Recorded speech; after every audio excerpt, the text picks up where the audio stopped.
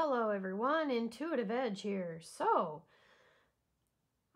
today I would like to take a look at what's happening down in Venezuela. I'd like to check in with the tarot cards and see, we're going to look at the kind of what's going on down there, what's taking shape, with their leader being deposed, it looks like. So, I lit a purple candle because I felt like the color purple was somehow important or significant. So that's the closest I had to purple. So, all right.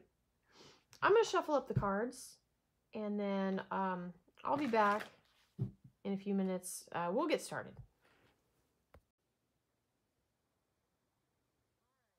So I shuffled up the cards. Let's cut the deck. So, all right. So we're going to look at the past. I'll go this way. So we're going to start off with okay, so Nine of Fire. In the position of the past, this is a meeting of the minds. This is like a plot that went wrong or some type of planning that's not turning out the way they thought it would go. So I think with the current government, things are not going as planned.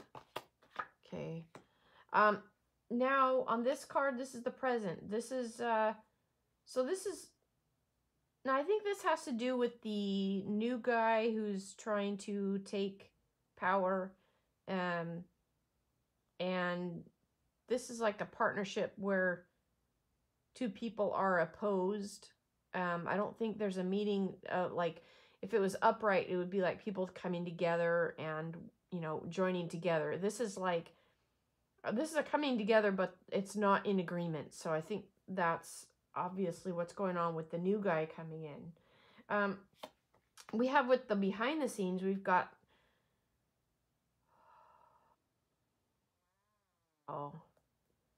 you know, when you have the demon cat, this is the devil card in the traditional tarot. This card, you see when it's reversed. See, okay, so upright, the devil card is all about, it's like being in bondage, especially materialistic or material-minded, focusing just on, you know, basic survival and instinct. When it's reversed, this is like getting yourself out from under oppression or freed from bondage. And this is in the position of what's behind the scenes. So I think what we don't see, this is like kind of like what we don't see in the news, what we're not seeing, is that this is people being freed from oppression and bondage. Now, with it being the devil card, it can be a very messy process, and it can be a very difficult process. But I see this actually as a positive card when it's reversed. Coming into view, so I think this is tied directly to this coming out of oppression. This is getting ready to make a leap, like getting ready to make a move and come out of something. It's a little bit like kind of in the waiting or in the wings.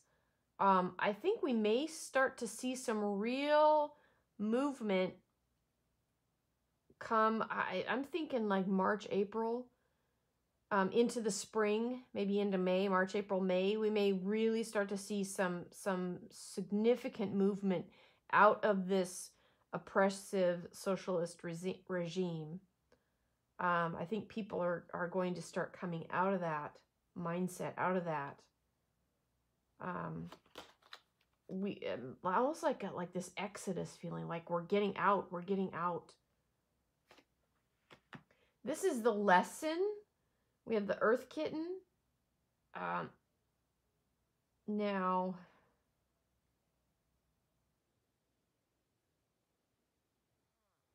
okay, interesting. This is about kind of learning who you're trusting. Being careful with who you trust. And learning to accept other people's differences, learning to work with your differences, accept others, but not be too trusting. this is the lesson there is to not be too trusting, or be careful who you trust.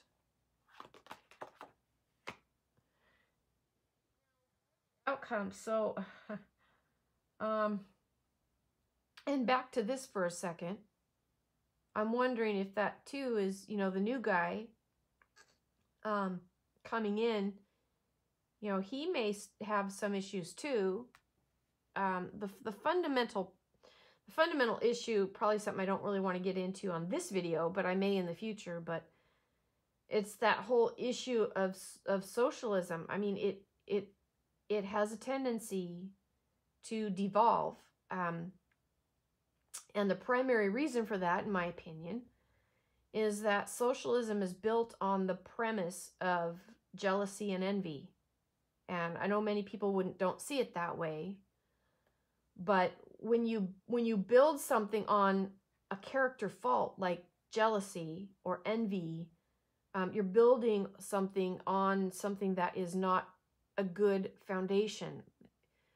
The foundations of love, of gratitude, of kindness, those are things that are positive. And when you have those traits and you build on that, then you have something to work with. You have something that will sustain you and that is positive. But building on envy and jealousy and wanting to distribute other people's wealth to everyone else, that is actually a negative mindset. And anything built on that is bound to fail, and it's not going to last. I'd love to see us, I'm just going to take a sidebar here. I'd love to see us get out of this mindset, especially the millennial generation, who they say are, really gung-ho for socialism.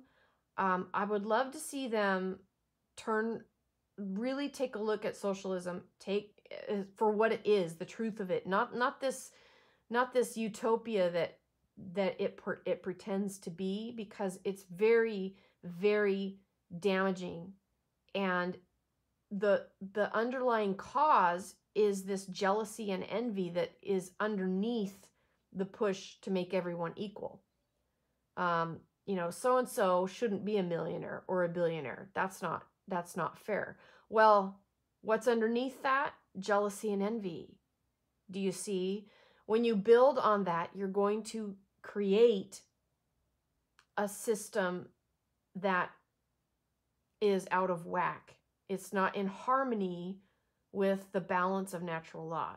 And I know I'm not explaining that really well. I just hope some of you can understand what I'm trying to say. Because I'm not a gifted orator, but I try, okay?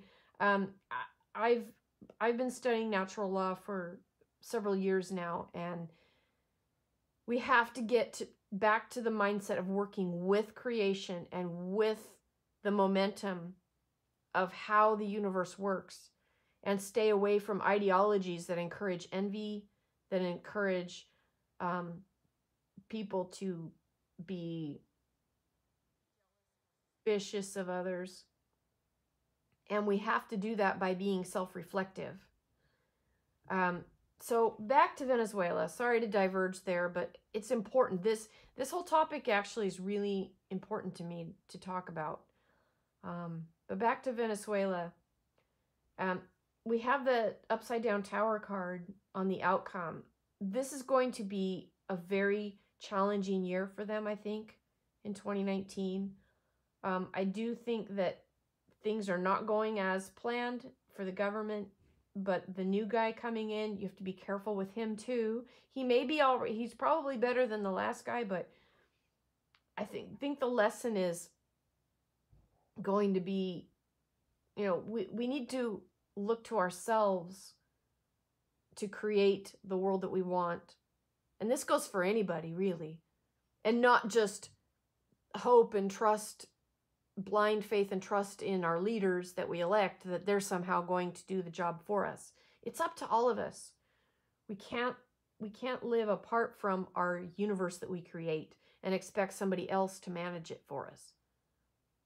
You know, it's just, we have to take some measure of responsibility. Everyone does. And I think that may be the lesson here. But when you have the Tower card on the outcome, boy, it's going to be tough. I think they have a hard road ahead. It could get worse before it gets better down there. I think there's going to be some rioting. I think there's going to be some real fundamental changes.